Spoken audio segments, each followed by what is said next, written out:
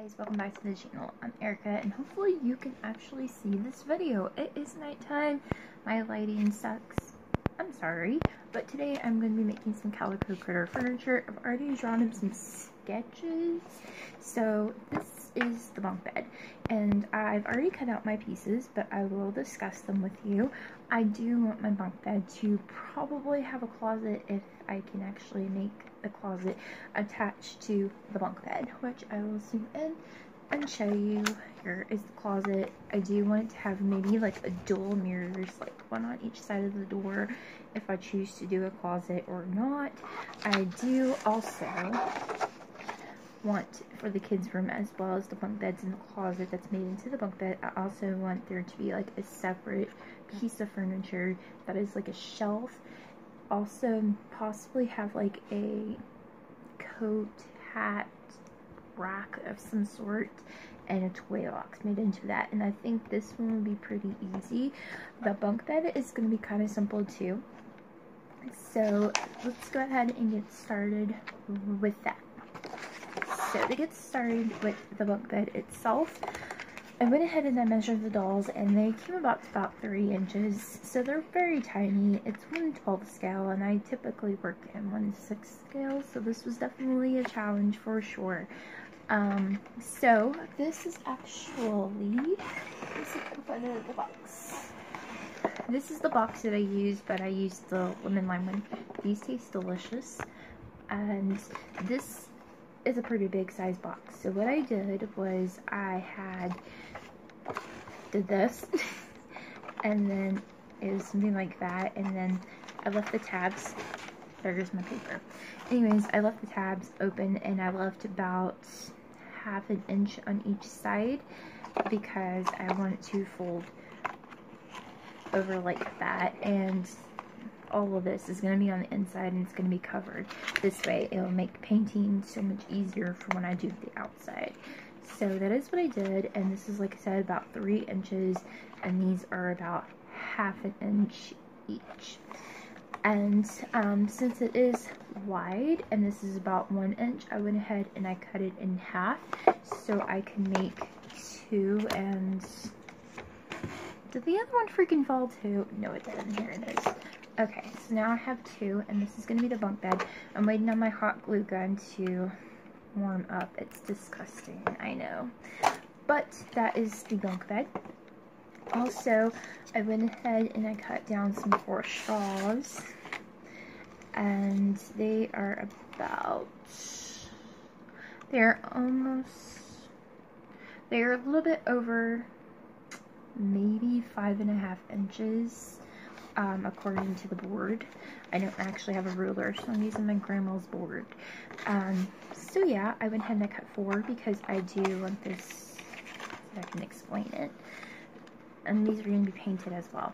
So what I do want is I want them to kind of go up like that, which we will get to that as soon as the hot glue hurries up and warms up. Because, I mean, you totally could use tacky glue for this if you wanted to. I'm using hot glue because it's fast and the babies need to go to bed and they need a bed. So that is it. Oh, and let's talk about the mattresses. I got this from Bentley House Minis. She recycled this for her cardboard house, or I believe, no, it wasn't her cardboard house, excuse me.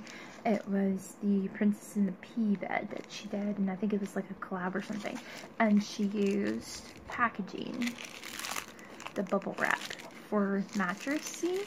So I thought that was cool. So what I did was I just folded it 3 times and I put it inside. And I'm going to cover this with fabric as soon as I decide on what fabric I want to use. So that is what I'm doing. This one kind of like split in half, but it's just one long piece, like, so yeah.